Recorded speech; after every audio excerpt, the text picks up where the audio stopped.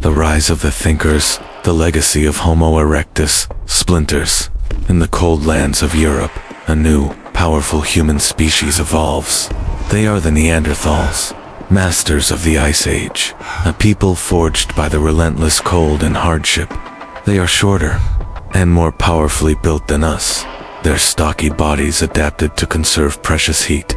Our spark of life, passed through generations, now resides within a Neanderthal hunter, a master of his world.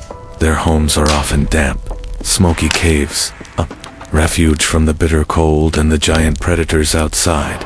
Life is brutal. A broken bone from a fall or a hunting accident could be a slow, agonizing death sentence.